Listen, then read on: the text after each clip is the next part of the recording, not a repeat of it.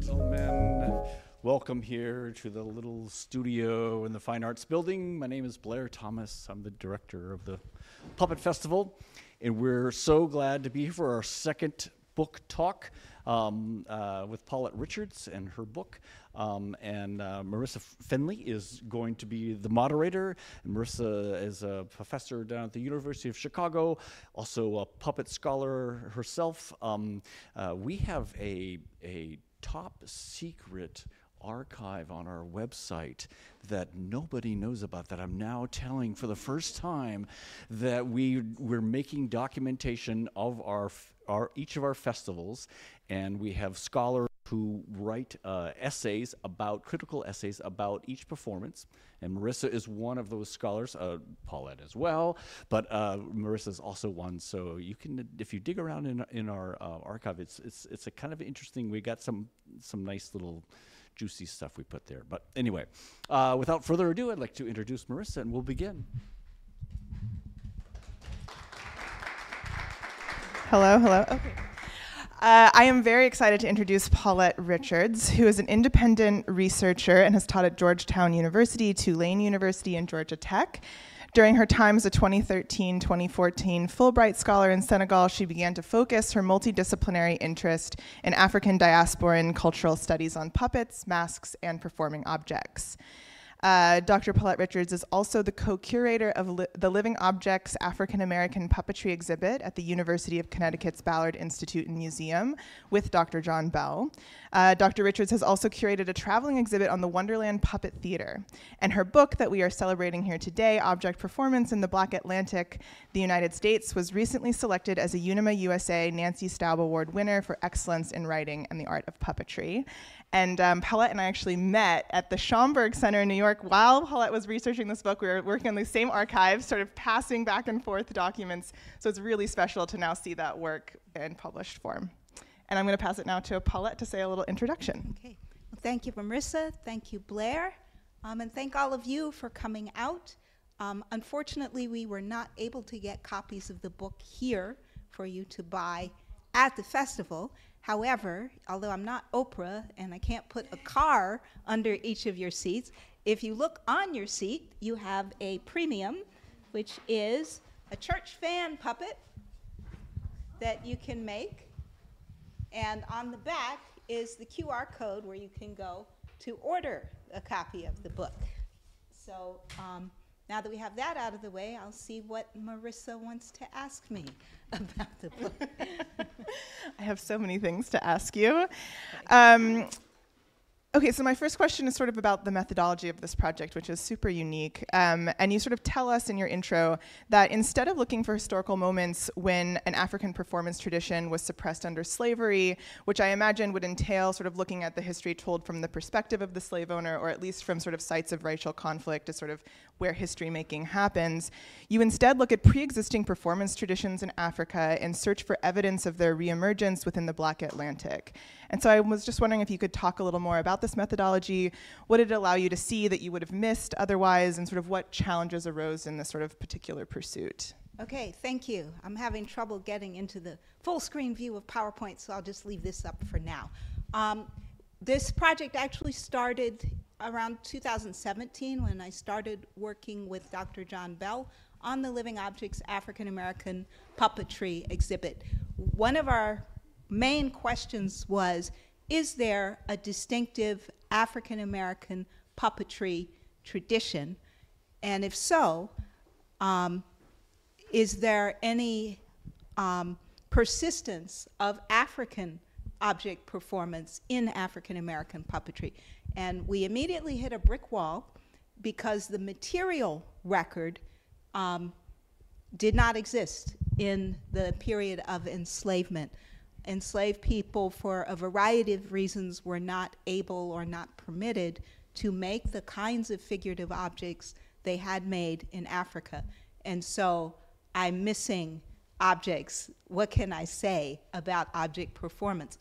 And so what I decided instead was to look at the whole complex in which the objects would have been performed. And I made this Venn diagram. So in the center, we would see a public ceremony like the Gelede mask spectacle which encompasses all of these forms. So I saw that the primary function of object performance in Africa, as I understood it, were three: rituals for spiritual observance, storytelling, primarily for moral education of the youth, and masquerade, which was a phenomenal community building activity. So I figured, and those of you who are visual artists will know the concept of negative space. And so in order to define the thing that I was looking for that was missing, I thought if I can define the negative space around it, then it will come into view. Yeah, well, I guess my next question does sort of, I guess, look at like, well, then what comes into view when we look at this? And your collection of objects in the study are extremely eclectic, and we often don't think of many of them as puppets traditionally. So we have musical instruments, church fans, as we have under our seats, story quilts, to name only a few. And when you include these, you also make a really strong intervention into sort of current studies of puppetry, and you propose that attending to the relationships between African object performance and African American puppetry traditions, we sort of disrupt our Eurocentric definitions of puppetry. And I'm sort of curious, like, what new definition would you offer us puppetry scholars, given this important reframing? Or also, what should we notice that we've been overlooking? Okay. Like, what do we learn by sort of looking at these other objects as puppets? Okay, great. So I'm thankful to Frank Proshin, who back in the 80s came up with the term performing object. And then that's kind of capacious enough to include many things that are not figures manipulated on a stage in a theatrical performance. He was trained as an anthropologist and was also into semiotic theory. So he was looking at how objects mean, and particularly how objects could create meaning in performance. So I'm like, good, I'll take that, and then I'll start stretching this word puppet and see what I can stuff in there, since I don't have the objects that were lost in the period of enslavement. So what that offers, I think, to puppetry studies or object performance studies overall is that there are other, how can I put this, performance traditions around the world that also do not center performance in a theater on a stage. And so that gives us an opportunity to talk about what kinds of objects are people manipulating in those performance contexts. Yeah, I mean, can you actually, I think, well, at least for me, like the musical instrument and the fan, they both have animacy. Like we sort of see how they are both in performance contexts in certain ways, or at least get sort of moved. Can you talk about the story quilt? This one seems like maybe like, how do you see performance in the story quilt? Okay, good. I'm glad you said that word animacy, because I didn't finish what I should have said for the definition. When we were developing the living objects exhibit, we had a discussion, the advisory board, about what is a puppet, what are we going to count as a puppet, and we decided it functions as a character in a narrative that has agency to affect the outcome. And so the quilt, well, the musical instruments I shoehorned in there because my mentor, Kalamu Salam in New Orleans, has argued that because Africans were mixed up from many different regions and not allowed to speak their original languages, that the mother tongue of Black America is music. Therefore, when we look at a tradition like the blues, which is a testimonial, and we look at musicians like B.B. King, I said, okay, I can argue that they are using the instrument itself as a character in a narrative with agency to affect the outcome. Lucille is a character, and therefore I can call that a performing object. So I took that ball and ran with it.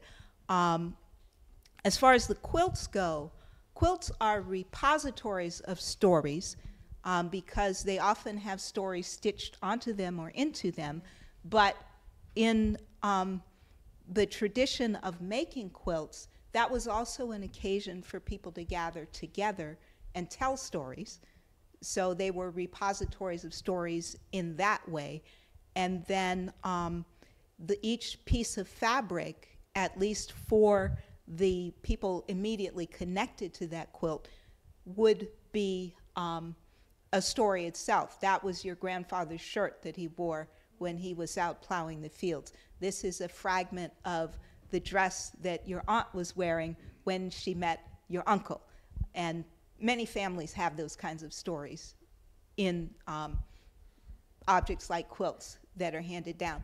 But what has happened in my study of contemporary African American puppeteers is that many of them are using quilts in much the same way that Bread and Puppet does with Contestoria.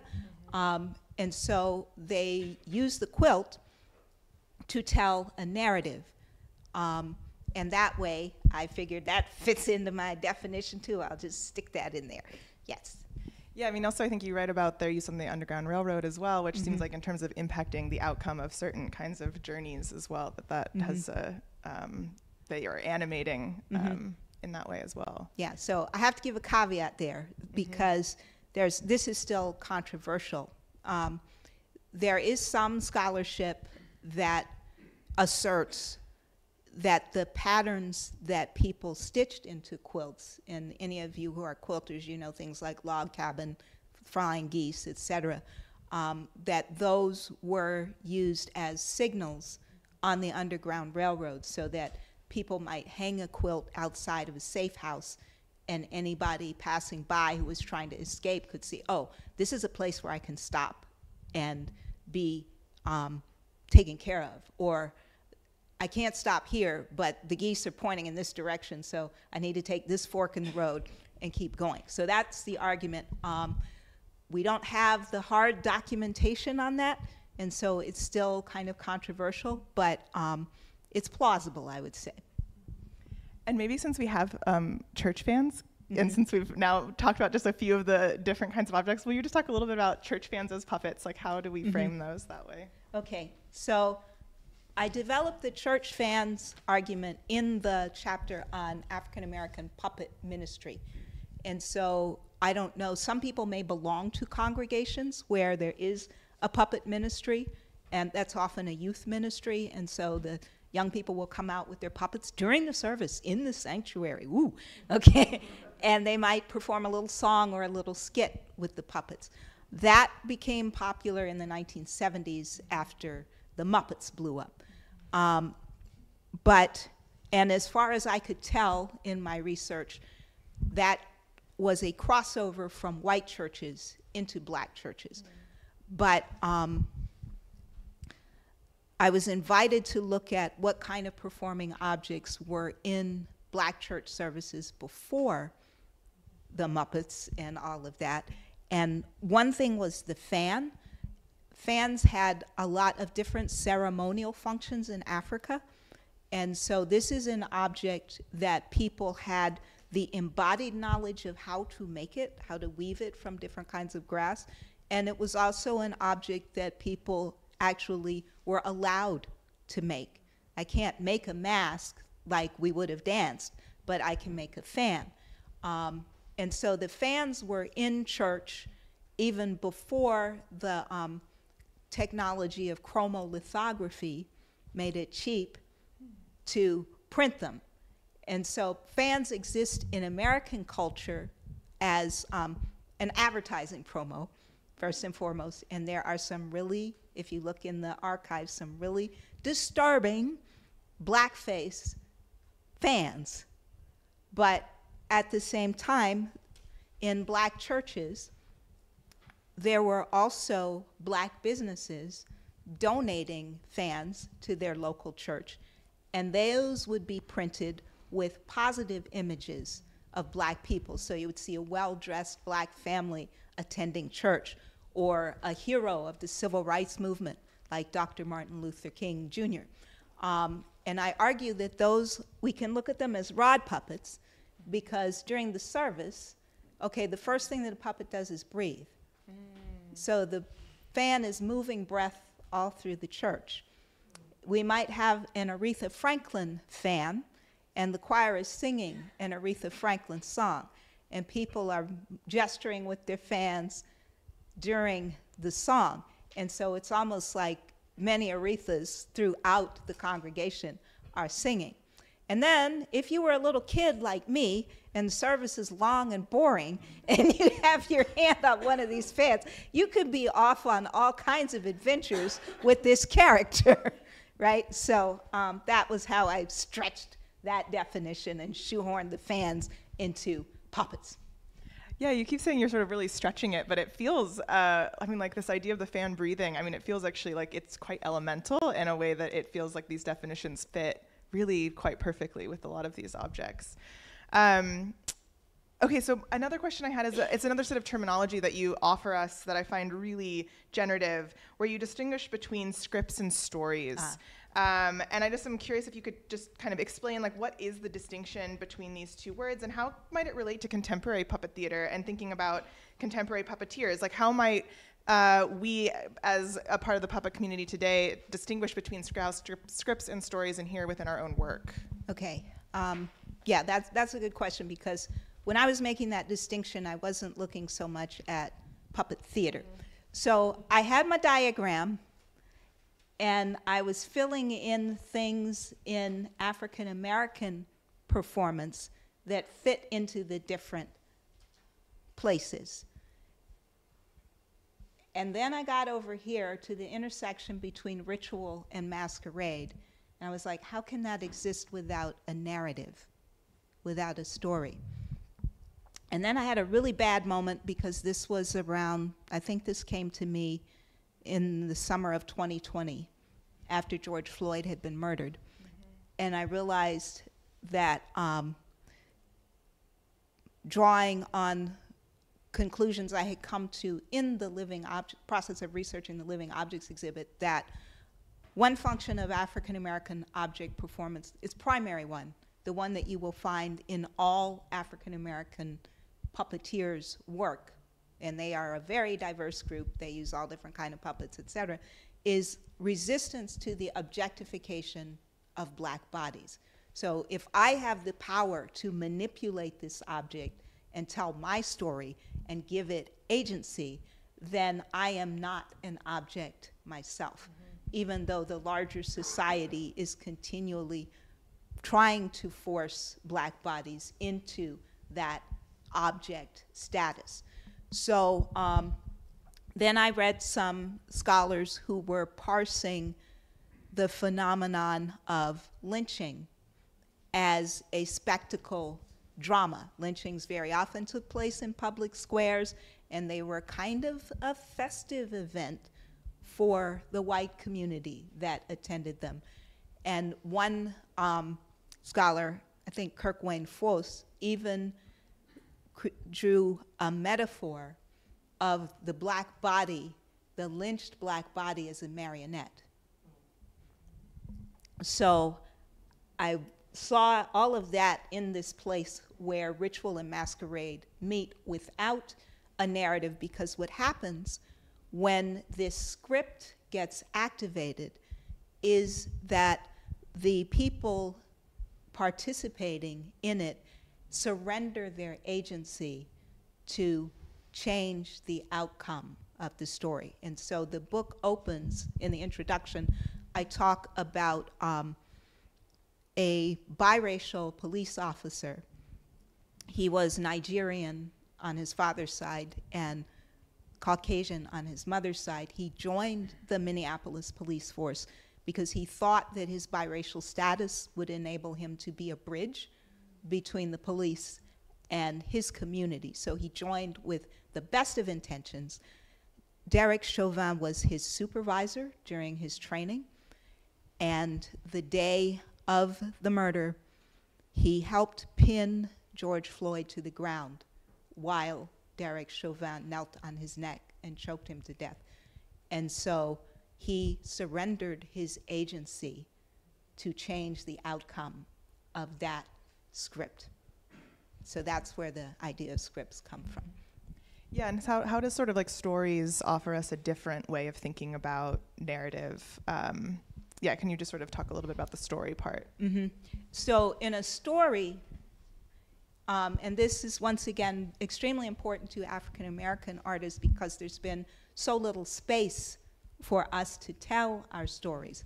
And even though we have told them and kept them alive in the oral tradition, there hasn't been much space for them to be recorded or disseminated either. So the idea of empowerment through a narrative in which you present your experience, the experience of your community, as people who have agency, who are not objects, is extremely important. Yeah, so it seems like in this instance you're thinking about how scripts and stories actually are a lot about the agency of the person telling them through either objects themselves or objectified people, and that you're sort of actually recasting where we understand the agency to sort of lie. It's now in the actual narrative process. Yeah. Yeah, I mean, this actually, I think this leads well into my next question, which is a bit of a big one.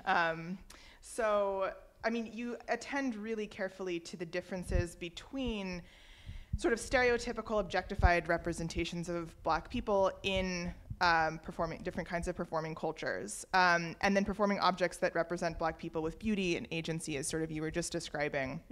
And the provenance of these objects are often unknown, as you've also sort of mentioned. And so you do a lot of really careful parsing to sort of distinguish those objects that stem from a harmful tradition from a liberatory one, given that even just within artistic practice, both these sort of scripts and stories are very present. And I'm just wondering if you can talk about the methodology you use when sort of actually identifying these two traditions from one another, especially because the performance repertoires are often lost. And then how do you attend to moments where they intersect and overlap and come into conflict? Because there's multiple instances in the book where they do. Yes. Okay, I'll tackle that. The first thing I want to do, well, I have to give a trigger warning because I'm going to show some ugly pictures. And I want to ask everybody to let's take 3 deep breaths together so you can find your center. When we deal with blackface and racial issues, up to, recent times, if we deal with it at all, it's been at an intellectual level. And we're not going to move the way that people think and the way that they respond and act unless people tap into the emotional level. So when we look at these images, I'm going to ask you to let the emotions rise, but I don't want anybody to get overwhelmed. So we're going to take 3 deep breaths so you can find your center first, and then we're going to go in. Okay, ready? And.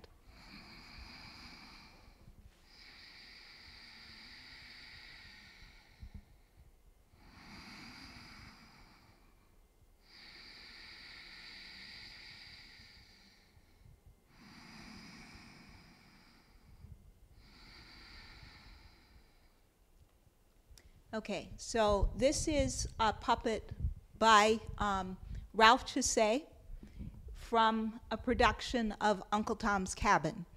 And the character is Topsy. So if you're familiar with the story of Uncle Tom's Cabin, Topsy is an enslaved girl who has no parents and is kind of feral in a way. She just grew, is the way she explains herself. So on the one hand, we can look at this object and see that it matches closely the kind of stereotypical imagery that was common in, I think this show was from like 1933, in the 1930s. So it has the exaggerated big lips and the broad flat nose and the bugged eyes, etc. But Ralph Chassé was from a mixed race Creole family in New Orleans. And in not his father, but his grandfather had kind of made an arrangement with the census taker to classify the family as white.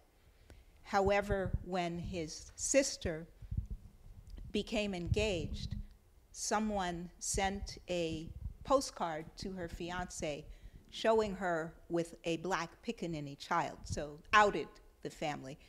And they all moved to San Francisco, where Ralph was already living, to get away from the persecution that they would have felt if they had continued to live in New Orleans as people. So New Orleans is complicated too, because in its French and Spanish colonial history, the racial categorization was 3-part, and under the American system, you're black or you're white, and there's no space in between. So they moved to San Francisco, and they did this show, and by a stroke of luck, I found in the Center for Puppetry Arts the playbill for this show, which I meant to put in the slideshow, but I forgot. So I looked closely at that, and I noticed that even though this is a family that is passing for white and has suffered a tremendous consequence for being outed as not white, when they put this show on, the Chesay family members took the roles of the black characters, and the white members of their troupe played the white characters. And so then I have to look at this image a little differently, knowing their family background and knowing the rest of Chesay's opus. So let's look here at the image I got for the cover of the book. And I think that what Chesay is doing is referencing both the stereotypical blackface imagery of African Americans, his own lived experience in a multiracial community, and African masks in order to create these stylized faces. So then if I go back down here, you can see the planes and angles that are often in the kind of stylized masks that Africans had created. And also we look at Topsy's demeanor. Topsy was often played as a comical character in theatrical productions of Uncle Tom's Cabin. And she was meant to be laughed at. There's nothing laughable about this Topsy. It's full of pathos. And when you see her, you feel her pain. And so this production then is not doing what a minstrel production would have with the character. Let's get away from that image because it's disturbing. Okay, there's another one, but yes, go ahead. Yeah, I mean, we have a little, I think we have time to sort of dwell a little longer with this question as well, if you want to look at one more example of where this collision happens, because I find it really fascinating how you do this kind of tracking. Okay, so I have juxtaposed here 2 images. This is another way that I know what I'm looking at. So in the living objects, the criteria we established for counting these puppets as black puppetry is it was built or performed by an African American artist.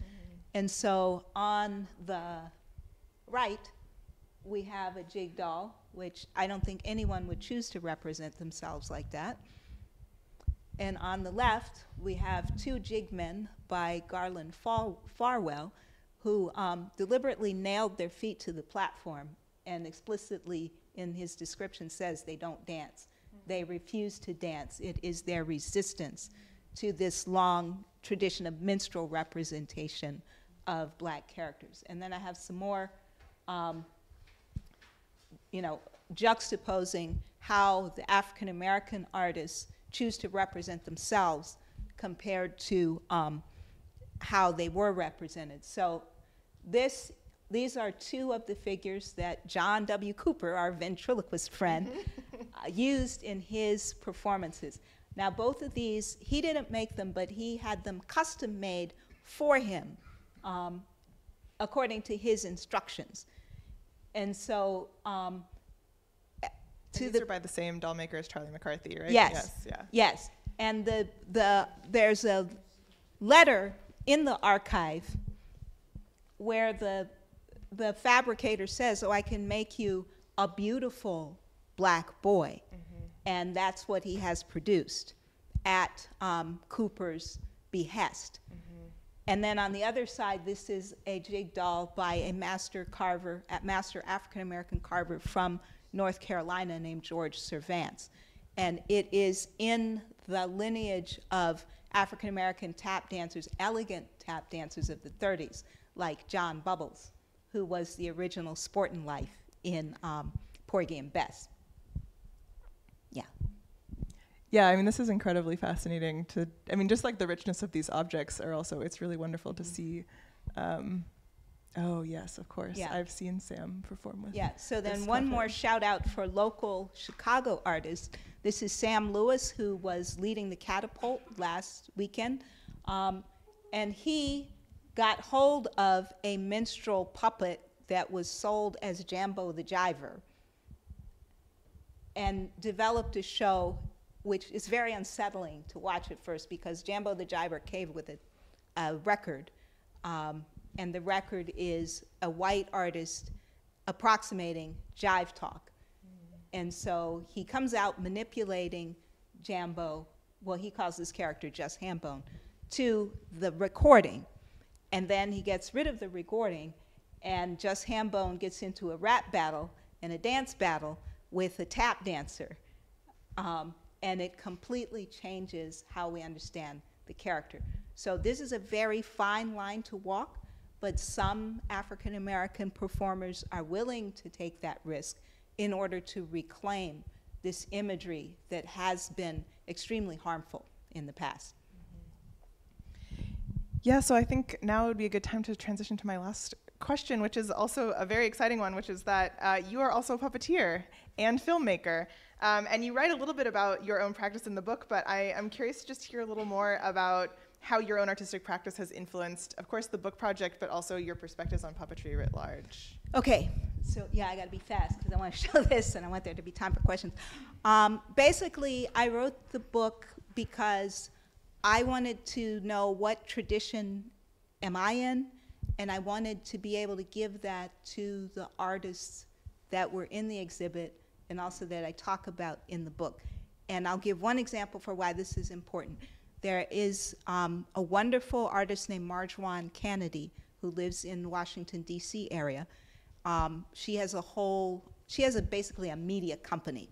So she did a stage production of one of her children's books, which is a retelling of some Brer Rabbit stories. Mm-hmm. And they are kind of Muppet-style puppets, but you can see the performers are kind of carrying them around on the stage, and the legs are just dangling. And according to traditional Muppet performance technique, that's not good. You know, what first thing we learn in puppetry besides breath? Floor, focus, breath. So having the puppet's legs just dangling, that would look like poor technique.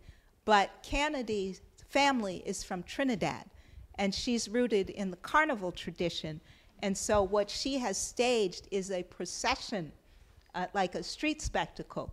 And so being able to articulate that in the book then, when she's applying for grants and other things, she can say, this is what I'm doing. I know what I'm doing.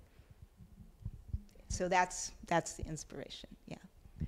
Amazing. Are we going to see some of your so work? With your indulgence, I'm going to take 5 minutes to show, and once again, this has a trigger warning on it, but this is a piece of my work, and then we'll have time for questions. Where's the view? Yes, full time. Full screen.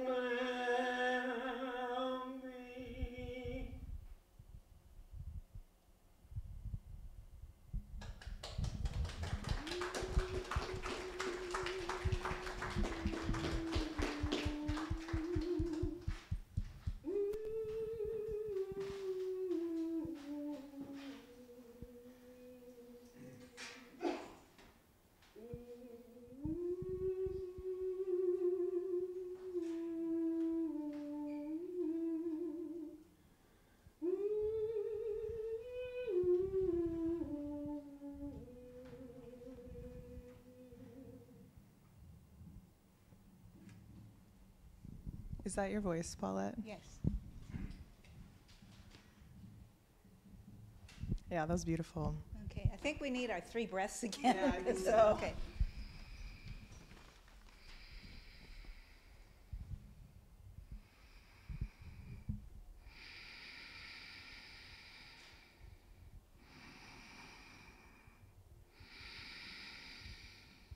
Okay, floor is open.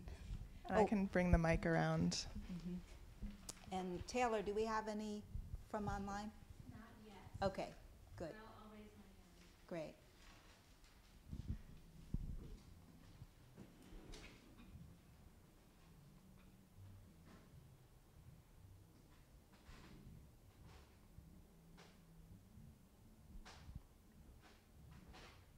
Oh, I'm just trying to find the title card to put back up. Okay, go ahead. Thank you. Paulette, first of all, thank you having had the privilege of hearing a little about your process in the recording, the track for Blacks and Bays. Thank you for putting yourself through that, frankly, so that we could, you know, see this beautifully realized work. Your vocals really wrecked us all. But then the actual question is, you spoke a little bit about the use of church fans initially as advertising promo. I wonder if you could speak a little bit to the use of like horrible, appropriate, the kind of the white gaze when it comes to those awful racist characters, such as like Uncle Ben and Aunt Jemima, and because I recall you saying something about Aunt Jemima as puppet, and I would love to hear you say more about that. Okay, thank you. So thank you for that question, because it lets me tie in with the first author talk, in which Colette Searles spoke about this concept of material characters, which we're building on top of Dacia Posner's essay about material performance. And Dacia was the moderator for the second artist panel. So things are coming together. This is great. So there was supposed to be a chapter in the book called Healing Our Brands that was a deep dive into this history of blackface material characters. And it went from the literal branding of flesh to show that this person belongs to the person who claims to own them, to these characters that were created, like Aunt Jemima, sometimes performed by live actors, very often spread through the culture in mass media as either performing objects, because you could get dolls and all kinds of other toys, or as illustrations in advertisements, or as even animated characters. So that chapter was supposed to be in the book, and the outside reader had some objections, and I had the evidence that I needed to respond to those objections, but I was already 5,000 words over what the publisher was giving me, and I needed at least 2,000 or 3,000 more to respond to the outside reader, so I just said, I'll take that out.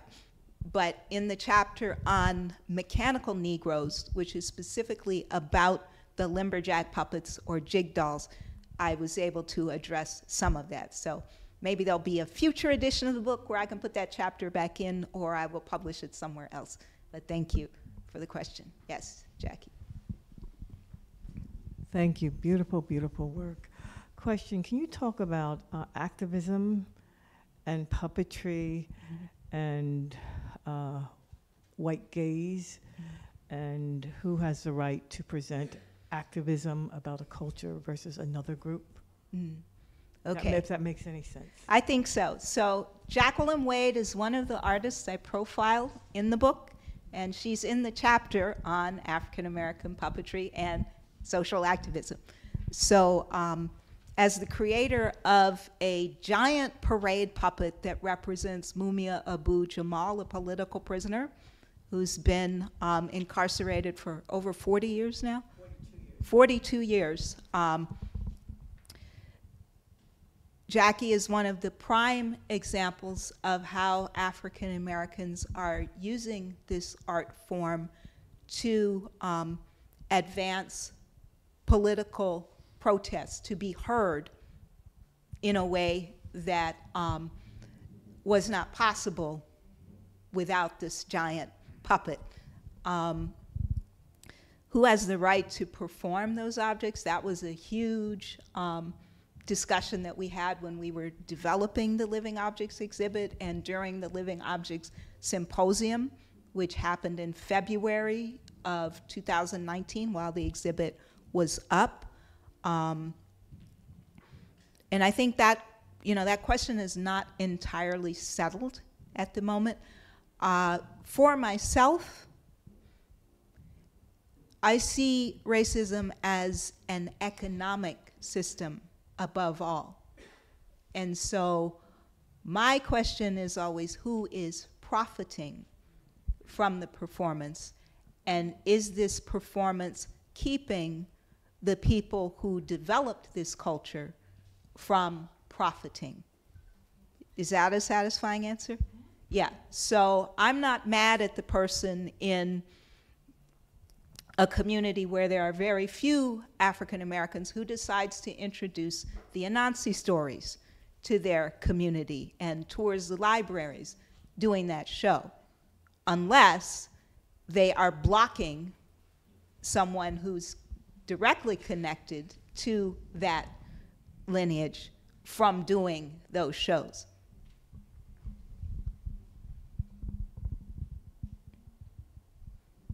More questions? Nope. I have stupefied everyone. I mean, Yes, I have many more questions. I just don't want to monopolize. I'm just fascinated by the use of objects in storytelling traditions, and that there's such a distinctive tradition of the doll in African American culture in a variety of different ways. And if there was any evidence you found of the doll functioning in storytelling, like this whole notion of the storyteller is its own tradition and own line, and it exists, etc. And it makes me think. I think about that because in Japan, it was a several hundred-year period between the storyteller and the emergence of the bunraku doll, right? The ningyojori. It'll be several hundred years before they finally came together and then became a highly refined form. But for many years, they were separate, and then eventually I was wondering if you found any evidence of that, and I'm curious of that. Yay! Okay, my favorite subject, dolls. So I come to puppetry from dolls. I'm a Barbie girl.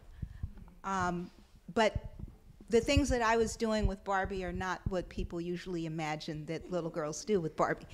So, and I always wanted her to come alive. And that's why I started making little videos with dolls. And then I realized that I was doing puppetry because stop motion is just impossible amount of labor.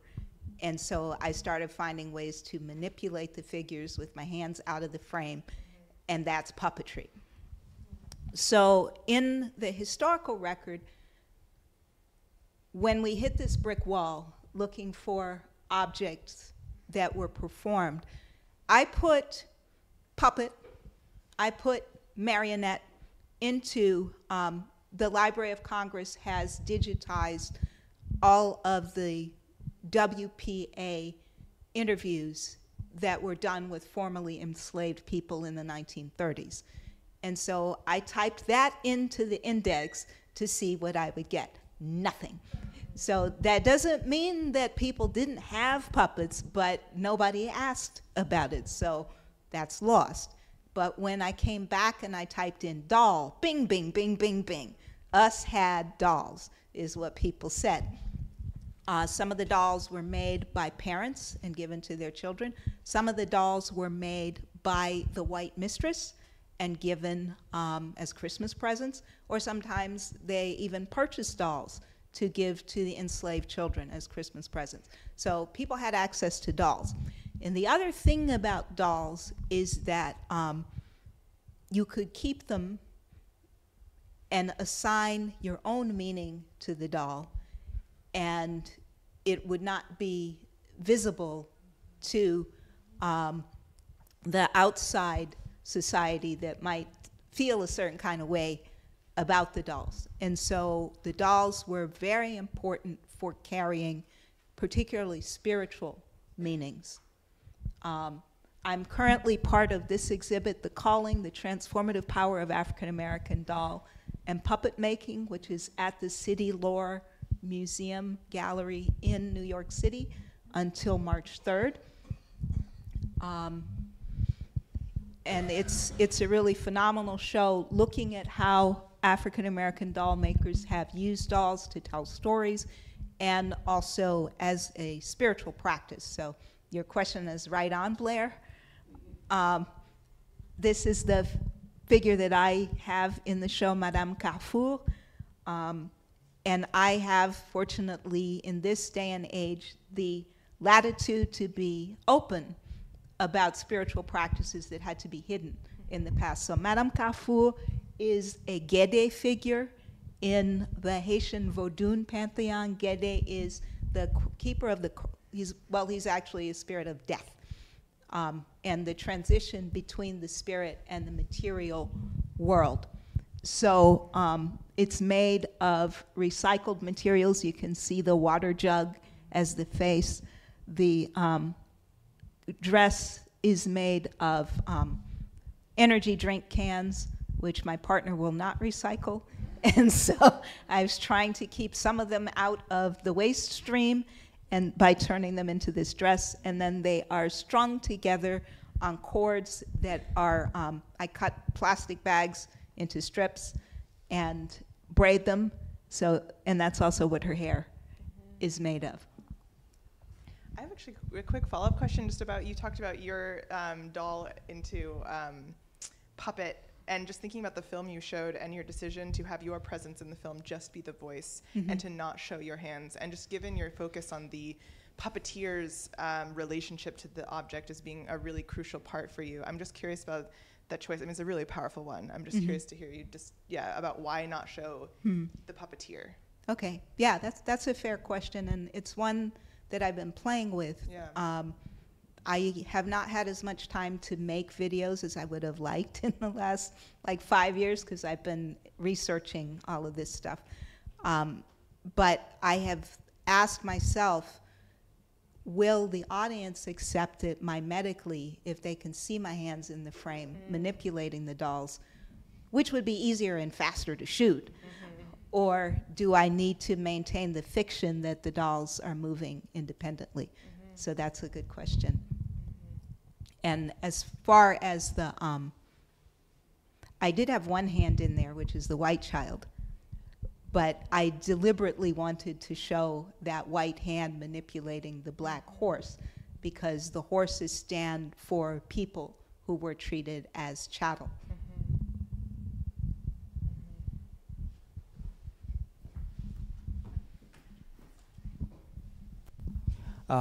Thank you so much, Paulette. Mine is not a question, but it's just a follow-up because when we're talking about dolls, there's a tribe in Kenya which is called Turkana, which they have dolls which are given to young girls. They're called fertility dolls. And they give them to the girls so that they take care of them so that they are able to bear kids. I don't know if you've also followed upon that story, because that is something that has been there for many years. Yes. So I had a wonderful book about dolls in Africa. In the United States, we're more familiar with the Ghanaian Akwaba dolls, which serve the same function. But what I got from my reading on dolls in Africa is that they have served both as playthings and as ritual objects. And those ones in particular, they kind of occupy both spaces.